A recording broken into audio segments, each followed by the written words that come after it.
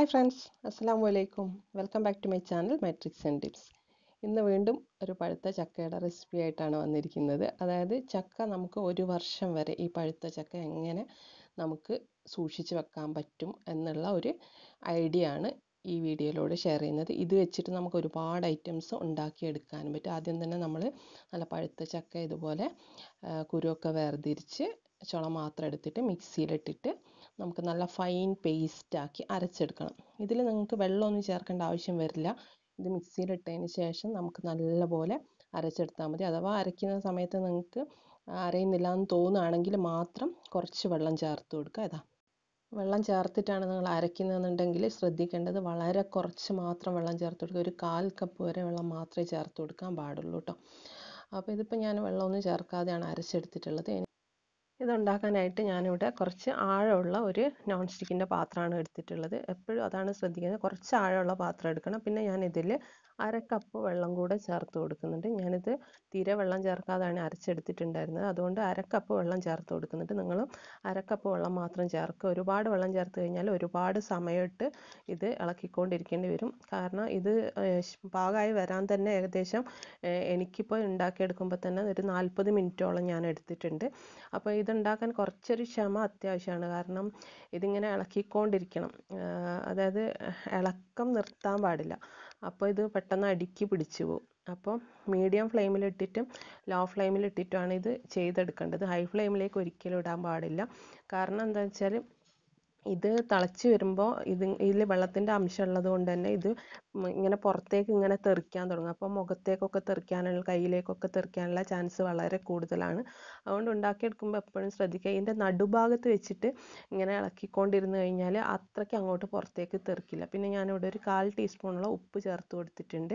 പിന്നെ ഇതിൽ നമുക്ക് ചക്കയുടെ മധുരത്തിനനുസരിച്ചാണ് പിന്നെ മധുരം ചേർത്ത് കൊടുക്കേണ്ടത്. നിങ്ങൾക്ക് ശർക്കര വേണമെങ്കിൽ ശർക്കര ചേർത്ത് കൊടുക്കുക, ഇല്ലെങ്കിൽ പഞ്ചസാര ചേർത്ത് കൊടുക്കുക. ഞാനിവിടെ പഞ്ചസാരയാണ് ചേർക്കുന്നത്. കാരണം ശർക്കര ചേർത്തിട്ടുള്ളതിനെക്കാട്ടിലും എനിക്ക് ടേസ്റ്റ് തോന്നാറുള്ളത് പഞ്ചസാര ചേർക്കുമ്പോഴാണ്. അപ്പോൾ അത് നിങ്ങളുടെ ഓപ്ഷനാണ് ഏത് ചേർക്കണം എന്നുള്ളത്. അപ്പോൾ ഇതിപ്പോൾ തിളച്ച് വരുന്നുണ്ട്. കൂടുതൽ വെള്ളമായി കഴിഞ്ഞാൽ ഒരുപാട് സമയം നമ്മൾ ഇത് ഇളക്കിക്കൊണ്ടിരിക്കേണ്ടി വരും. അതുകൊണ്ടാണ് ഞാൻ വളരെ കുറച്ച് വെള്ളം ചേർത്തിട്ടുള്ളത്.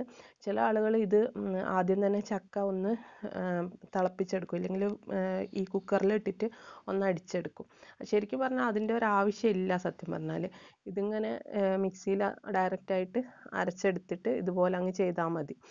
അപ്പോൾ ഞാനിവിടെ ഒരു 1/2 കപ്പ് പഞ്ചസാര ചേർത്ത് കൊടുത്തിട്ടുണ്ട്. നല്ല മധുരമുള്ള ചക്കയാണ്, അതുകൊണ്ട് തന്നെ 1/2 കപ്പ് പഞ്ചസാര ഇടുമ്പോഴത്തേക്ക് തന്നെ നല്ല മധുരം ഉണ്ടായിരുന്നു. അപ്പോൾ ഇത് ഇളക്കി കൊടുക്കുക എന്നുള്ളത് തന്നെയാണ് ഇതിൻ്റെ മെയിനായിട്ടുള്ള ഒരു കാര്യം. പഞ്ചസാര ചേർത്ത് കഴിയുമ്പോഴത്തേക്കും ഇത് കുറച്ചും കൂടെ ഒന്ന് ലൂസായി വരും. കാരണം ആ പഞ്ചസാര ഇതിൽ അലിയുമ്പോൾ ഇത് കണ്ടില്ലേ, കുറച്ചും കൂടെ ലൂസായിട്ടുണ്ട്. അപ്പോൾ ഇതെല്ലാം കൂടെ ഒന്ന് വറ്റി വരണം ഇതിൽ. അപ്പോൾ പിന്നെ നമുക്ക് ഇതിൽ ആവശ്യമുള്ളത് മെയിനായിട്ട് നെയ്യാണ്.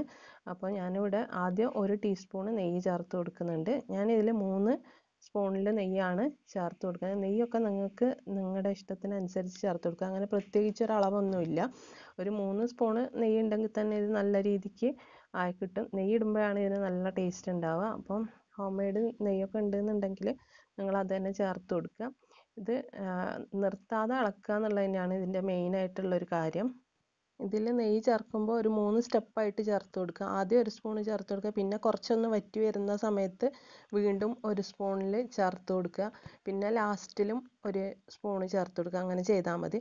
പിന്നെ ഇതിൽ തേങ്ങാപ്പാൽ ചേർത്തിട്ട് ചെയ്യാം. പക്ഷേ തേങ്ങാപ്പാൽ ചേർത്തിട്ട് ചെയ്യുമ്പോഴുള്ള കുഴപ്പം എന്താണെന്ന് വെച്ചാൽ 1 വർഷം വരെ ഒന്നും നമുക്കിത് സൂക്ഷിച്ച് വെക്കാൻ പറ്റില്ല. കാരണം ആ തേങ്ങാപ്പാലിൽ അത് വറ്റി വരുമ്പോൾ അത് വെളിച്ചെണ്ണയായിട്ട് മാറുമല്ലോ.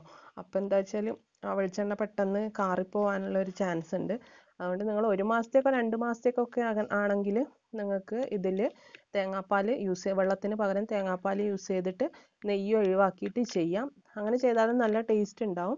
പക്ഷേ ഞാനിത് കഴിഞ്ഞ വർഷമോ അതിൻ്റെ മുമ്പത്തെ വർഷമൊക്കെ ചെയ്തപ്പോൾ ഞാനങ്ങനെ 2 രീതിയിലും ചെയ്ത് നോക്കിയപ്പോൾ എനിക്ക് കൂടുതൽ ടൈം നിന്നിട്ടുള്ളത് ഈ നെയ്യ് മാത്രം ഉപയോഗിച്ചിട്ട് ചെയ്തിട്ടുള്ളതാണ്. 1 വർഷം വരെ ഒരു കേടും കൂടാതെ നമുക്ക് ഫ്രിഡ്ജിൽ സൂക്ഷിക്കാൻ പറ്റും ഇത്.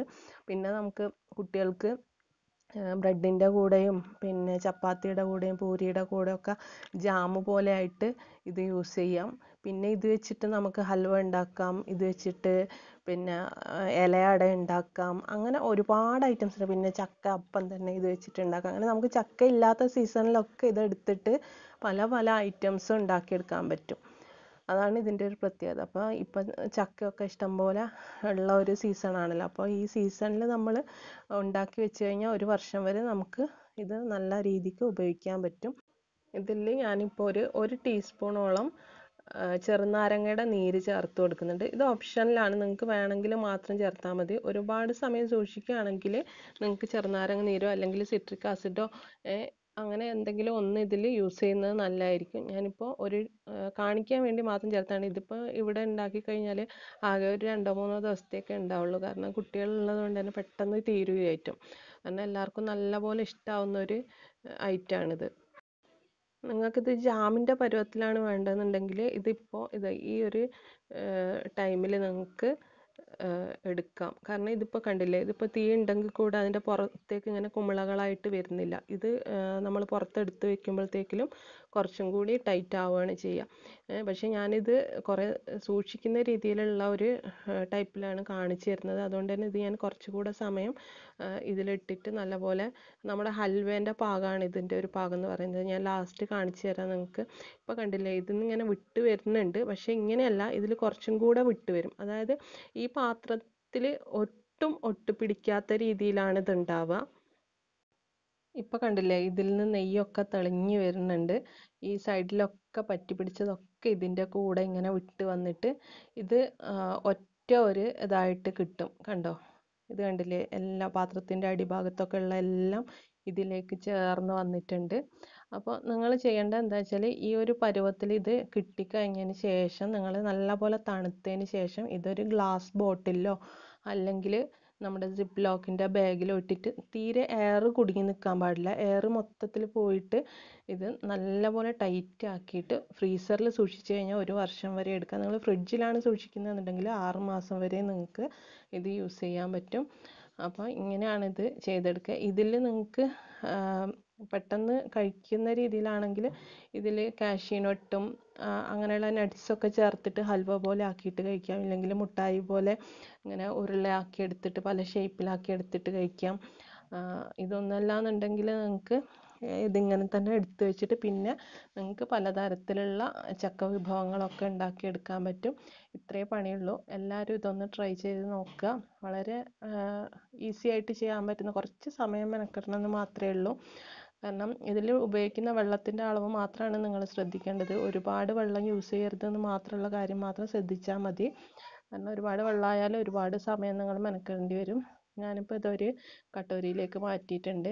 ഇതിൽ ഹൽവ പോലെ ചെയ്തെടുക്കുകയാണ് ഇപ്പോൾ ചെയ്യുന്നത്. നല്ലപോലെ ഒന്ന് ഇതിലൊന്ന് സെറ്റ് ചെയ്ത് കൊടുക്കാം. ഒരു സ്പൂൺ വെച്ചിട്ട് ഇതിൽ നെയ്യൊന്നും പിന്നെ ആക്കേണ്ട കാര്യമില്ല. കാരണം നെയ്യല്ല ഇതിൻ്റെ പുറമേക്ക് ഇങ്ങനെ തെളിഞ്ഞ് വരും. അതുകൊണ്ട് തന്നെ ഒട്ടിപ്പിടിക്കുകയൊന്നുമില്ല കേട്ടോ.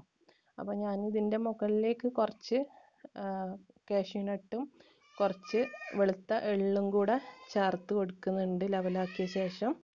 നിങ്ങൾ ഒരുപാട് നാളത്തേക്ക് സൂക്ഷിക്കുമ്പോൾ ഇതൊന്നും ചേർക്കണ്ട കേട്ടോ. വെറും ആ ചക്കയുടെ ആ ഒരു ഹൽവ പോലെയുള്ള ഐറ്റം മാത്രം എടുത്ത് സൂക്ഷിക്കുക. പെട്ടെന്ന് കഴിക്കുന്നതാണെങ്കിൽ ഇങ്ങനെ നട്ട്സൊക്കെ ചേർത്ത് കൊടുക്കാം. അപ്പോൾ എല്ലാവരും ട്രൈ ചെയ്തിട്ട് അഭിപ്രായം കമൻറ്റ് ബോക്സിൽ അറിയിക്കണം. പിന്നെ എല്ലെന്നും പറയുന്ന പോലെ തന്നെ നിങ്ങൾ എൻ്റെ ചാനൽ ആദ്യമായിട്ടാണ് കാണുന്നതെങ്കിൽ ഒന്ന് ലൈക്ക് ചെയ്യുക, ഷെയർ ചെയ്യുക, സബ്സ്ക്രൈബ് ചെയ്യുക. സബ്സ്ക്രൈബ് ബട്ടൻ്റെ അടുത്ത് തന്നെ ഒരു ബെല്ലൈക്കൺ വരും. ആ ബെല്ലൈക്കണിൽ ക്ലിക്ക് ചെയ്ത് കഴിഞ്ഞാൽ ഓൾ എന്നുള്ള ഒരു നോട്ടിഫിക്കേഷൻ കാണാം. അതും കൂടെ നിങ്ങൾ ക്ലിക്ക് ചെയ്യുകയാണെന്നുണ്ടെങ്കിൽ ഞാൻ ചെയ്യുന്ന എല്ലാ വീഡിയോസും നിങ്ങൾക്ക് അതേ സമയം തന്നെ നോട്ടിഫിക്കേഷനായിട്ട് ലഭിക്കും. അപ്പോൾ നിങ്ങളുടെ എല്ലാ സപ്പോർട്ട് പ്രതീക്ഷിച്ചുകൊണ്ട് ഈ ഒരു വീഡിയോ ഇവിടെ വൈൻഡപ്പ് ചെയ്യുകയാണ്. ഇനി അടുത്ത ഒരു വീഡിയോ ആയിട്ട് വരുന്നവരെ എല്ലാവർക്കും നല്ല ഒരു ദിനം ആശംസിക്കുന്നു. പിന്നെ വീണ്ടും പറയാണ്, എൻ്റെ ചാനൽ സബ്സ്ക്രൈബ് ചെയ്യാൻ മറക്കരുതേ.